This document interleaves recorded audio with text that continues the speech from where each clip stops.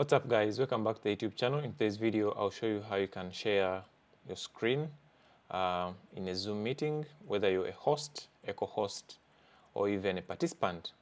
So before you jump straight into it, please make sure you give this video a thumbs up and also subscribe to the channel, since it helps these videos to be pushed to as many people as possible. So that said, let's head on to the laptop and I show you how you can pull this off. So if you're a host, that means you're the one who is hosting a meeting.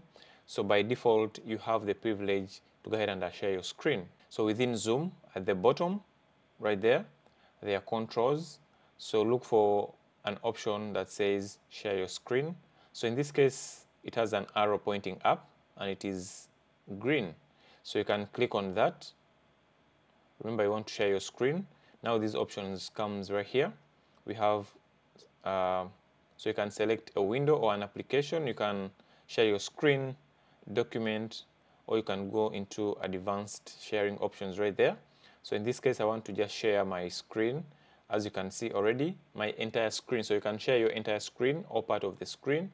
So once you select what you want to share, it will be highlighted in blue, as you can see right there. So you can go ahead and select whatever I want to share. In this case, I want to share the entire screen. It is highlighted blue. So once I'm done, I move my cursor down and then I click on share. Click on that share.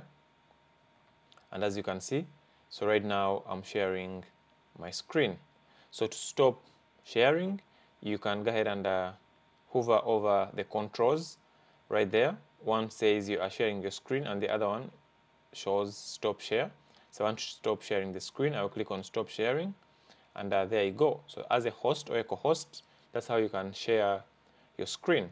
However, if a participant within your meeting wants to share their screen, first of all, you have to go ahead and enable them to share their screen. All you need to do is to go ahead and head over onto your Zoom, where there is that share option. On the right hand side, there is a small arrow that is pointing up. So you have to click on that. And then once you click on that arrow, that small arrow, it will show you one participant can share at a time, multiple participants can share simultaneously, and then advanced sharing options.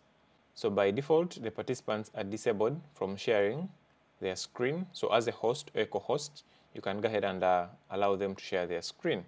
So right now, you can go ahead and click on multiple participants can share simultaneously. So once you click on that, you can double check. And as you can see, multiple participants can share simultaneously. So once you have that option enabled, that means all your participants within your Zoom meeting can go ahead and share their screen. For example, in this Zoom meeting, I have a participant. I can ask them to share their screen right here, since that option is enabled. And as you can see right there, they are now sharing their screen as a participant. As I said, you can go ahead and stop sharing right there. And there you go.